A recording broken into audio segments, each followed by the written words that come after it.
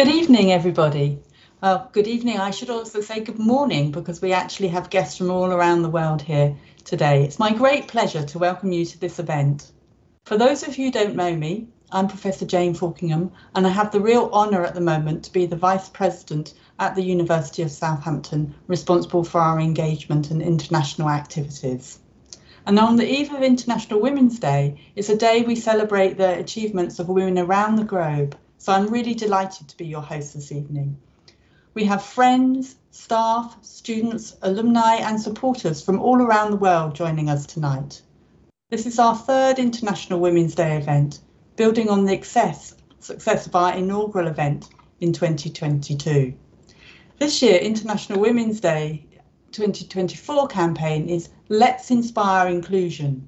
And I'm really delighted, as well as being the Vice President for Engagement in International, I also hold the Equality, Diversity and Inclusion brief for the university. And the university is really setting out some fantastic initiatives to ensure that women are treated equally and are supported to succeed. Earlier in the year, I was on a round table actually with Justine Greening and Mim Davis, and I was back in Downing Street yesterday for a round table on the menopause. And it's really fantastic to see that we're thinking about initiatives to ensure women are treated equally right across the life course, from young women starting out to older women actually being supported to stay in the workforce. So tonight's event will run until about 6:50, and within the next 50 minutes, our guest, the Right Honourable Justine Greening, and I will explore her professional journey so far, followed by you, wherever you are, having the opportunity to post any questions or clarifications you'd like Justine to respond to. You'll find the question and answer box on the right-hand side of your screen. Please add your questions throughout the event and make sure you vote for your favourite questions, as the most popular questions will be given priority. So, Justine, please join us. It's now my absolute pleasure to introduce tonight's guest speaker, the Right Honourable Justine Greening. Since graduating from Southampton in 1990 with a first-class honours degree in business economics and accounting, Justine has become a household name as an MP, tackling some of the biggest projects and challenges facing society. Justine was the Secretary of State for Education from 2016 to 2018, and prior to that, she served as Economic Secretary to the Treasury from 2010 to 2011, Secretary of State for Transport from 2011 to 2012, and Secretary of State for International Development from 2012 to 2016. And as a member of the Conservative Party, she was a Member of Parliament for Putney from 2005 to 2019. So since leaving Parliament, Justine has campaigned for social mobility and equality of opportunity. She hosts the Fit for Purpose podcast, which aims to explore how business is working to level up Britain. And we're also delighted that Justine received an honorary degree from us last year. So good evening, Justine. It's so good to be talking with you this evening. Can I start by thanking you for joining us? And I'm sure the audience would love to hear a little bit more about your time in Southampton. So maybe we could start there. You talked before about your time at the university being transformative. Could you tell us a little bit about how your experiences at Southampton have set you on your current path? Well, thanks for that introduction. And I mean, it's brilliant to be able to join everyone this evening, especially with Southampton University, obviously, as you say, Jane, where it really transformed my prospects. And I think when I arrived, by the time I left, I was a very different person to when I arrived, and Southampton was in a very different part of the country than where I'd grown up, which is up in the north.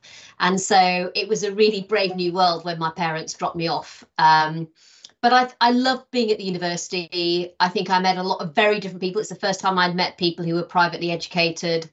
I didn't really get into politics whilst I was at university. I was far too busy, I think, socialising at the student union, playing squash, serving the odd beer behind the bar at Glen Eyre, for any of you who know that, all the residents, which is where I was. So now I had a fantastic time. And, you know, one of the best bits of doing my social mobility work now is the fact that I've been able to, get back to Southampton and if you like, join up the dots on that social mobility journey I've been on with what I'm now trying to achieve for a wider country, really. So, Justine, thank you for that. You're very well known in politics and economics and for social mobility, as you've already mentioned, and going through your career would take hours to recount. So whilst it's difficult to narrow down to a few highlights, could you talk a little bit about what you're most proud of to date?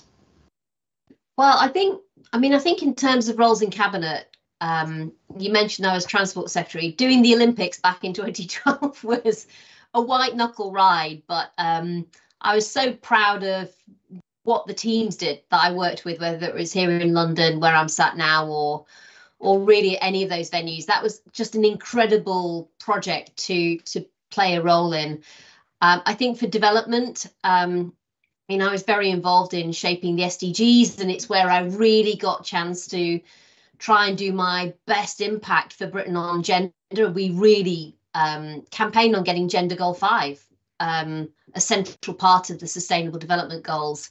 And I think in education, the final role in cabinet that I had, really it allowed me to bring all of that knowledge and, if you like, that passion together, which was to work on this even broader topic of social mobility, which wasn't just about girls doing well, but was really looking at disadvantage in many respects and how we could close the gap. So I loved every moment, Jane, and I think I was incredibly lucky to do all of those roles and threw myself into them. Yeah, well, just so we could talk about all those roles. They all sound amazing. But as you know, I'm a professor of demography as well. So I'm really struck by your work on SDG 5. To be on a UN panel working to improve women's empowerment. Tell us a little bit more about that. And what's your reflections on how far we've come? What have we achieved now several years on? I think it's a really good question. And for the SDGs, when we were first starting to think at the UN level about what's next, that was probably about 2013. The Millennium Development Goals were coming to an end.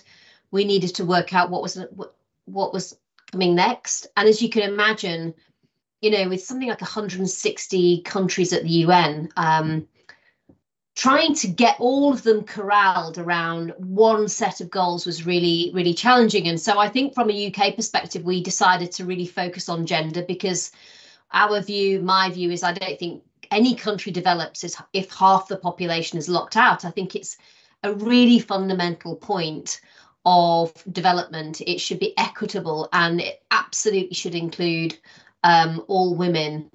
And so we decided we would really try and take that original Millennium Development Goal, but build it out to be much more powerful, more specific. In our case, we wanted to include things like combating FGM. And so we really focused our work on that. But I think after we'd managed to succeed with others, it was a collaborative effect. To get Gender Goal 5 in there, we really then asked ourselves, well, what can we do next? What's the next thing that we can do that will really make a massive difference? And it was this point about making sure we had impact. And so we really sort of said, well, actually, the best thing we could have is a UN high-level panel specifically looking at how we're going to make sure Gender Goal 5 happens, and particularly the economic piece of it. So I remember going to see Ban Ki-moon, who was the Secretary General at the time. Even if you're a UK development secretary, he's a busy man. There's a lot of countries. So we got this half an hour with him, and I remember pitching to him and in advance various officials saying, this is what Justine wants to talk to Ban about. And I just remember him being incredibly positive about it. And I said to him, I know you'll have a lot of people who always want a panel on their thing, but I think this matters. And he was an incredible leader, really, and really great at bringing people together. And so in the end, decided we would do a high level panel on women's economic empowerment. And I think it really enabled us to drill into that aspect and put in place some deeper strategy. And even now, that group that was on the panel, we still work together, and we'll be getting together at Wilton Park for a Foreign Commonwealth Development Office event next week. So I think it continues to play its role in making sure we keep the momentum going on gender equality. Brilliant. And it's fantastic, by the way, to mention FMG. So for those of you online who don't know what that is, that's female genital mutilation, which I think is still remains a really big issue, particularly in other parts of the world, but actually even in our own country. So absolutely, really important to get those. In my time as an academic, the language has changed, so we can say FMG, and indeed we can say menopause as well, which is something that certainly 5, 6, 7 years ago people weren't talking about that in the workforce. So what do you think are the biggest challenges still facing us in realising women's economic empowerment around the world? What should we be fighting for? Where should we be putting our energies? Well, I suppose if you start global, then I think the big challenge coming down the track, in a sense, is, well, let's start. I mean, first of all, COVID has been something to widen the gap for women. It's taken women out of education. It's often taken women out of employment. So it's been a backward step, and therefore some of the challenges that we already faced have got more challenging. I think coming down the track at the UN system is the fact that we're in 2024. The UN SDGs run to 2030. And so that will be with us before we know it. But actually, I think we've got to make sure that whatever comes after the SDGs, we have as an ambitious approach on gender equality as we have within the SDGs. Maybe it should look at areas like digital inclusion and the digital divide, things that I think even back in 2013, 2014 probably weren't as much part of the equation. And I'd finally say, Jane, I think closer to home, and I spent time as Minister for Women and Equalities, I introduced the gender pay gap back in 2017.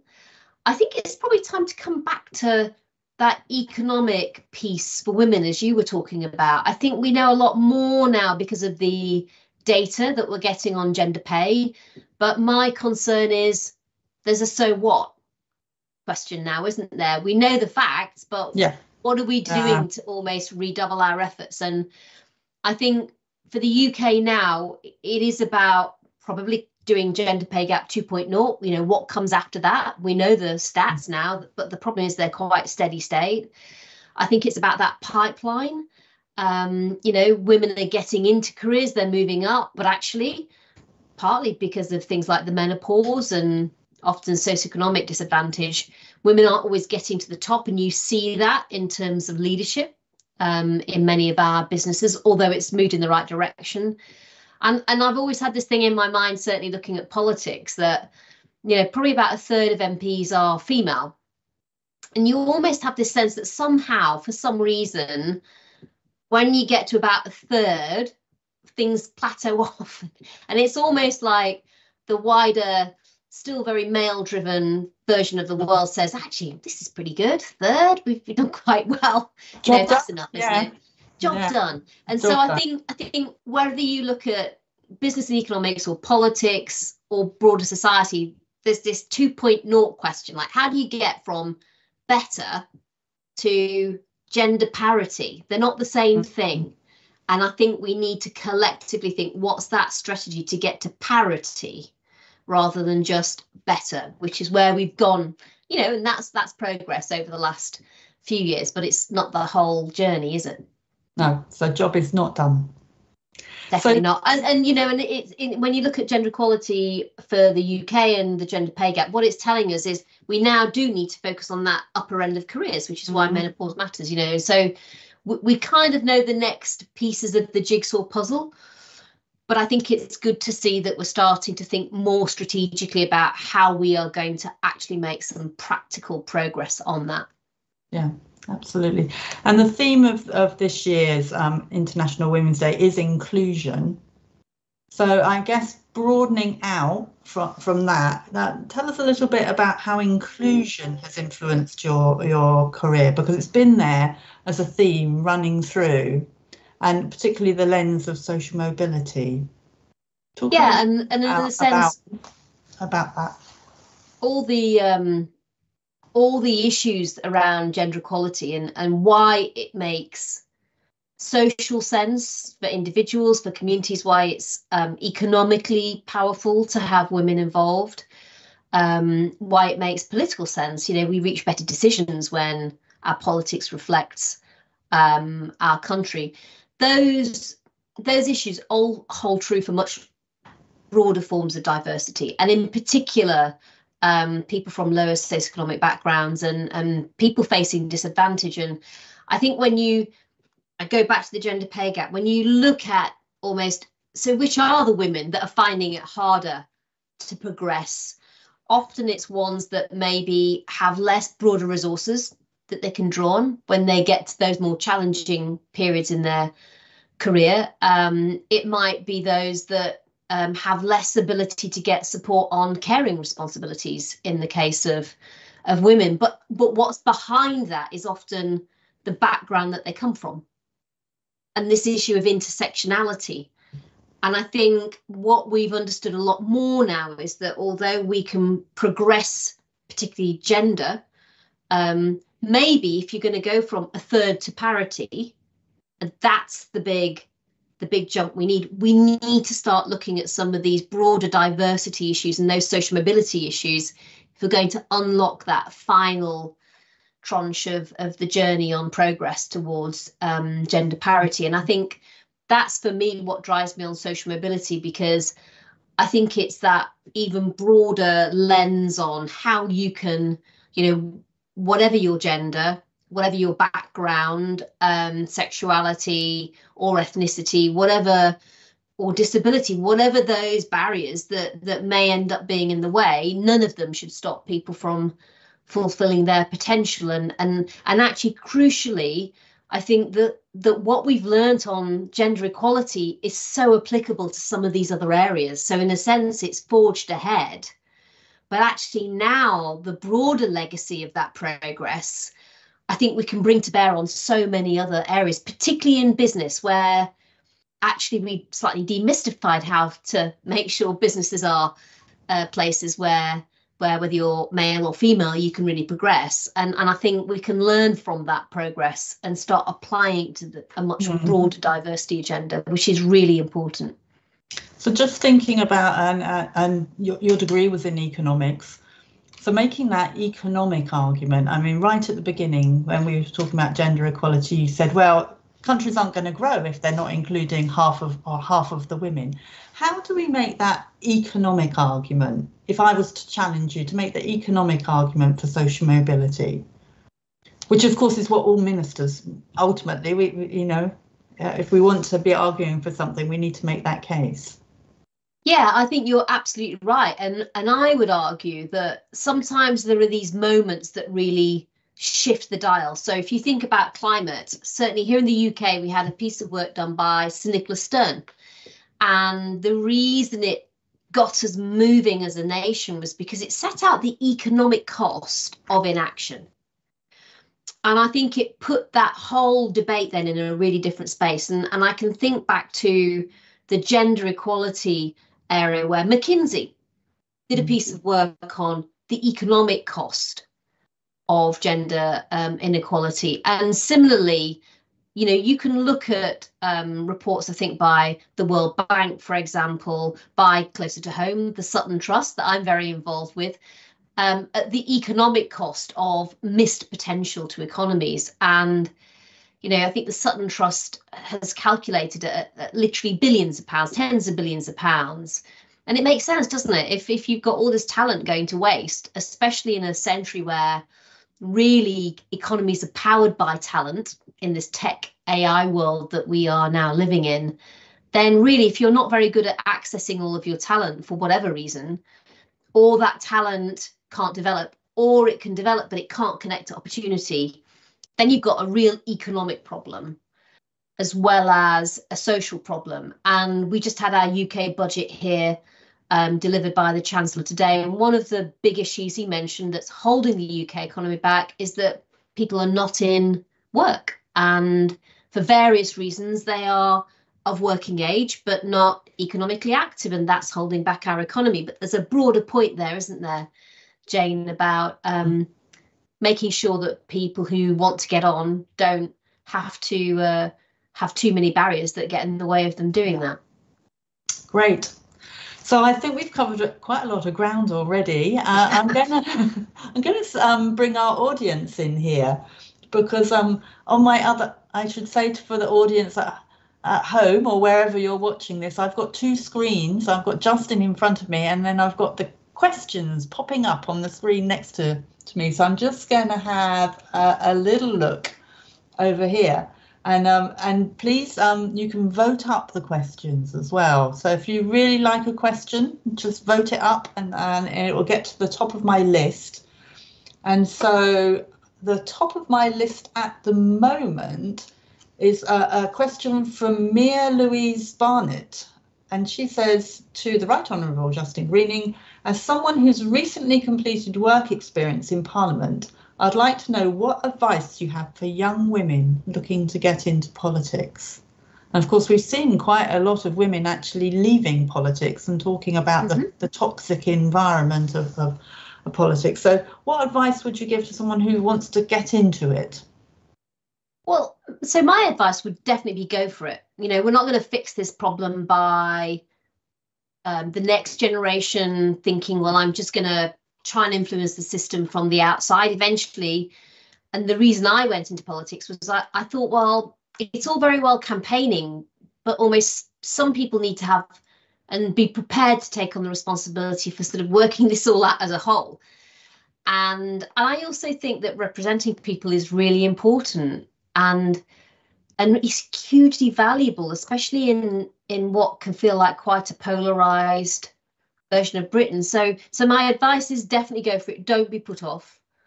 The other advice I'd have would be, you know, you don't have to have any qualifications to be an MP. So have the confidence to be yourself.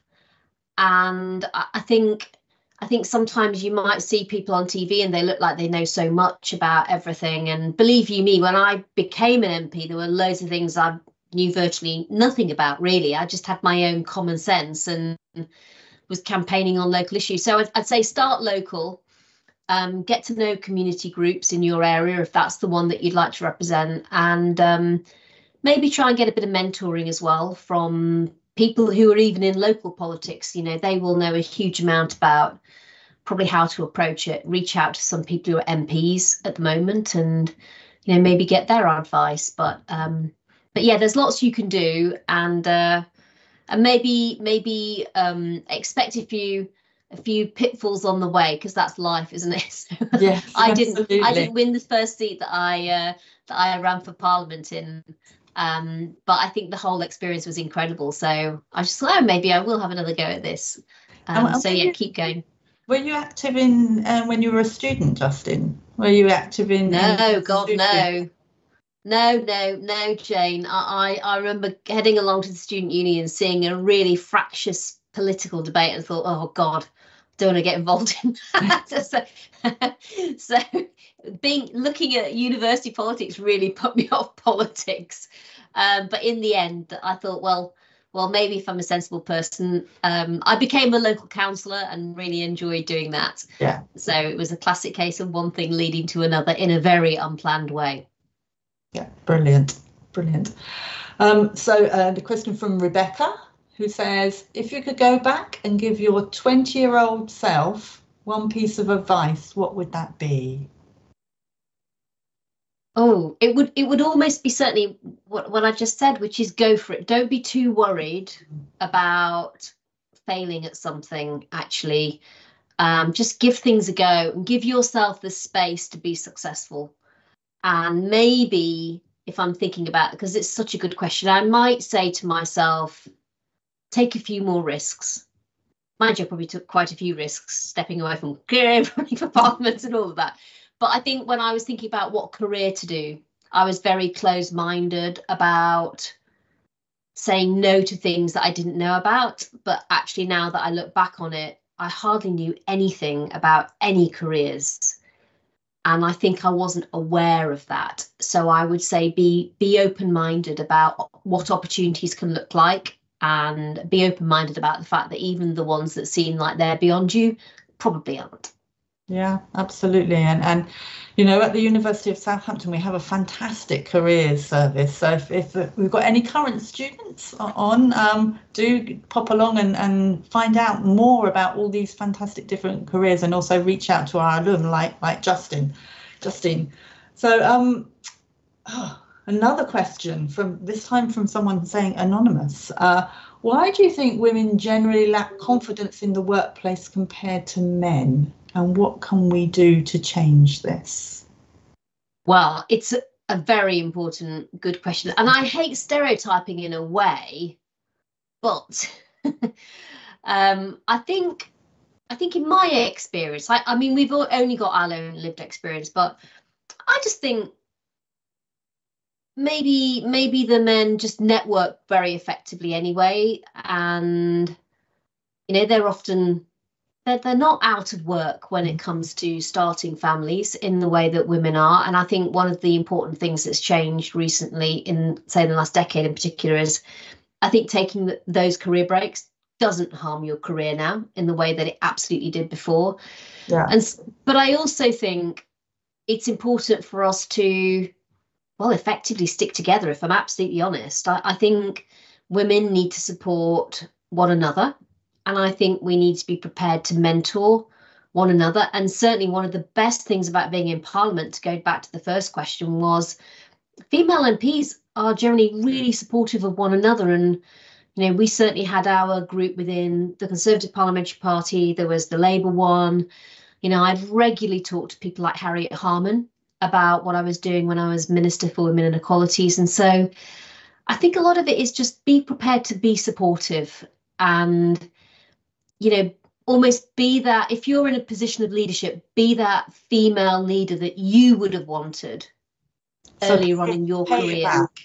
Pay it back. Yeah, definitely. Don't assume someone, we can all be leaders, wherever we are. There's always somebody further, you know, behind in their career or in their education than we are. So try and open the doors, because often, particularly people maybe from, I would never have asked for help or mentoring. I would have been a bit embarrassed to do that. I would have thought it was a bit cheeky. So I think offer to people, because sometimes maybe the people that can really benefit from advice are also going to be the ones that don't really know how to ask for it either. Yeah, that's great. In fact, we've just put in a reverse mentorship scheme in the university. So some of our students are now mentoring our university executive, and I have to say it's been fantastic, because you learn so much. You never stop learning. Every day is a school day, really. We've got another question coming through, and it's about balancing your career and home life, work-life balance. And of course, we've kind of referred to that a little bit when we've been talking about mobility and some of the barriers. But how have you managed your work-life balance? I think at times really badly. And again, I think it's really important to be honest about this. It can be really hard, and sometimes you don't get it right. And I think there were maybe some years when I didn't get the balance right. And so, you know, you can't really beat yourself up about it too much, because you are trying your best. I think the key is to know that you need to try and find a balance. I think if you don't even have that in mind, then it is a real problem. But there'll probably be times when it's easier, and in which case make the most of that. But there'll also be times when it's really hard, and actually just the demands of what you're doing mean you do have to focus on that. And at that point in time, that's probably important. So do that. Don't feel too guilty. But at the same time, just make sure that you kind of try and keep the plate spinning, as I might put it in my mind, and work out different ways to do that. And I think generally you don't get anywhere without that wider support ultimately. So it matters for you as well as for them. But it's tough. But like I say, I really think it's quite important to be clear that, you know, you're not always going to be able to get a great balance, but you know, that's life. And so like don't worry about it too much. Don't worry you about get it. there eventually. Yeah, absolutely. And also, I mean, you know, everyone thinks there are these sort of super women out there that constantly that they don't exist. You know, you read about them in these magazines, but they don't exist. It's messy, but you know, I'm sure you'd be fine. And so don't kind of over stress on it too much is what I would say. Yeah, and draw on your social networks as well. So we know the importance of intergenerational support going upwards and downwards, Yeah. but also across.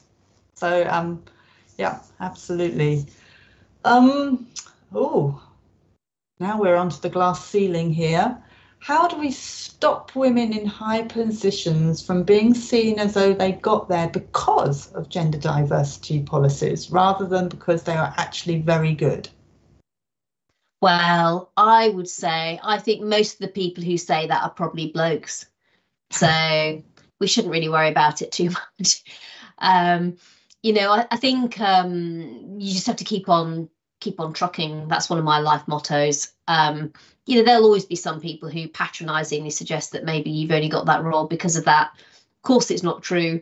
It's just correcting a long-standing imbalance that probably shouldn't have ever been there in the first place. So, you know, welcome to the world as it will look, which is far more equal. And actually, women are getting roles on merit, and actually that's the final step for me, is to clear those upper hurdles to careers, so that women can get right to the top, because I think that's probably the next challenge, certainly in the UK, not globally. I recognise that globally every country has really different challenges actually for gender equality, but I'd say that's Britain's challenge in a way. So we've got some men online, which is absolutely fantastic, because of course this Brilliant. is inclusion. And it is, and also, Jane, you know, men and boys are a massive part of the solution. Absolutely. And absolutely. can be some of the most, in my experience, some of the most powerful advocates for why this is important, and I think can be brilliant at pulling through that talent. So yes, that's really fantastic to hear. So, well, we've got a question from Paul Bennett, and he says 99% of plumbers, builders, and waste disposal operatives, miners, etc., are men. Why aren't women entering those careers? A tiny percentage of men are C-suite. Not quite sure what that last bit means, but... What was the last bit?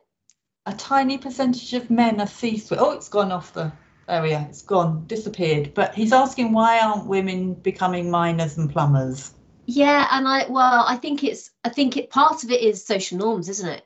The fact that generally you can be what you can see, and so if we don't see lots of women as plumbers, then we tend to kind of not think it's necessarily something we could do. I'm just thinking, because I came across an absolutely brilliant plumbing company that was run by women and full of women plumbers, and it was called something like, I'm going to see if I can Google it somehow.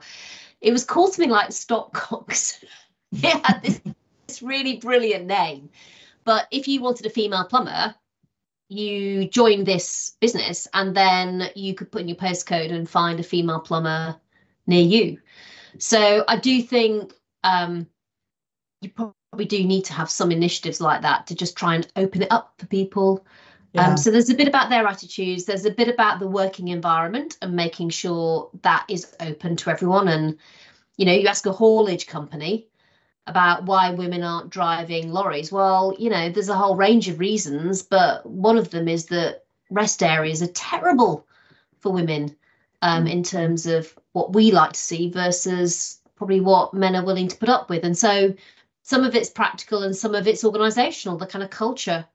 Do we need to do more? Do we need to do more in schools as well? I mean, you and I sat next to each other actually on the graduation platform, and we saw certain disciplines were all young men coming across the platform. Certain disciplines were fantastic young women, and some were actually very gender mixed. But how do we kind of shift that?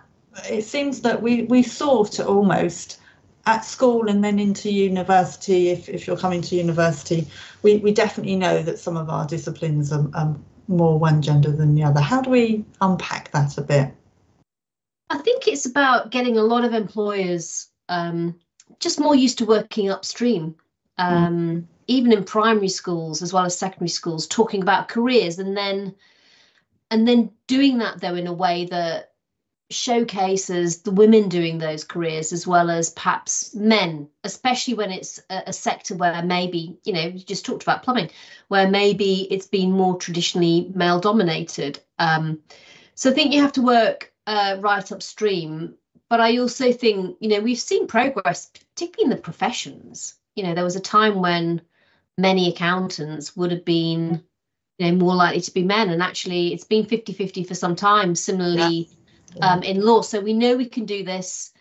And it's just a question of, I think, a broader social mobility push on helping all of our children look at different careers and get a sense of what their choices are a bit more effectively than we've been able to do up till now. And I think that's partly because we haven't had as many employers in schools talking about careers, and maybe they're best placed to really bring it alive. Right. There was a fantastic question up on from a colleague called Martin Dyke, who's in our School of Education, actually, and he said if there was a Labour government at the next election and they asked you to come in and be the Minister for Gender Equality and Diversity, what would you say? Well, that's a really good question. I think my first thing I'd say is, well, it's going to be a bit hard because I'm not an MP, actually. So they'd have to find a way to somehow get me in Parliament. But I think most of my social mobility work is all cross-party. Yeah. And so we do actually work with the Labour Party on all of that. And I think one of the things I've really been encouraged by is to see the opposition engage much more strategically on social mobility. And I've said to them I would do gender pay gap 2.0 if I was in government. So we've probably got an election coming up later on this year. So we'll see what happens. I mean, at the moment, the polls suggest we'll have a change of government. And then, we may well get to see what Labour will do on the equalities brief. I think there'll be quite a lot with employers. But I also feel like it needs a bit more leadership and, in a sense, a fresh push and impetus to give it some fresh momentum. Brilliant. Okay, this one's been upvoted. Were you inspired by any strong public women when you were a student? And if so, how did they inspire you? I would say less as a student, more as a, child, kiddie wink. So I grew up in the 80s, and I used to joke that we didn't have any male role models because we had Margaret Thatcher running the country for that whole decade. We had a queen on the throne. We had some really, big personalities in a sense. There was Princess Diana, who was, utterly shaped the fashion scene of Britain in lots of ways. She was always in the paper. There were these really ballsy, as if I can put it like that, businesswomen like Rosemary Conran and people like that. It was the lady who did the body shop. Anita Roddick. They were all over the place. These quite, just go-getting women taking decisions. And I think that really inspired me, actually, because I just remember thinking when John Major came in, I remember thinking, be interesting, a man, in a senior position. So I just think that for my generation, weirdly, I think we always grew up feeling like we could do something. I think the big challenge was the pipeline wasn't really being built. So almost maybe there was a complacency that because those people had been in those sorts of roles and visible, that everything else was going to get fixed. And it absolutely wasn't the case. And I think what happened was we lost momentum probably during the 90s. And therefore, that's why during those early noughties, you then had to start thinking, well, how are we going to pick up momentum again, actually? That's interesting. Yeah, really interesting observation. Another kind of question, this taking us global now. Which countries have made more progress than others, and why? Do we understand that, and can we then apply that to more widely? Well, I think, and I think this is still true now, but apologies if it's not. But certainly when I was working in development, you could look at a country like Ethiopia and it actually had made quite significant progress on combating FGM. And it did that through quite a multi-layered approach, working particularly with local community leaders to change attitudes and expectations. And so I think there are some areas where you can really point to times when countries have really been able to make some progress on certain areas. I think the UK work on the gender pay gap. I mean, I introduced it, but we had cross-party support for that in Parliament. So I think that was for us a really good step forward that others could learn from. I would say that, obviously Scandinavian countries probably have really been ahead of the curve on shared parental leave and, if you like, that workplace perspective of gender equality. So in a sense, the inspiring thing for me is the answers are out there, Jane. It's just finding them, learning from them, and then spreading that best practice as much as we can. And probably if we're thinking about where we go with the SDGs, really it's now that we should almost be kicking off a process over the next 2-3 years of finding that best practice and getting that status report of who's surged forwards on where and what we can learn. Yeah.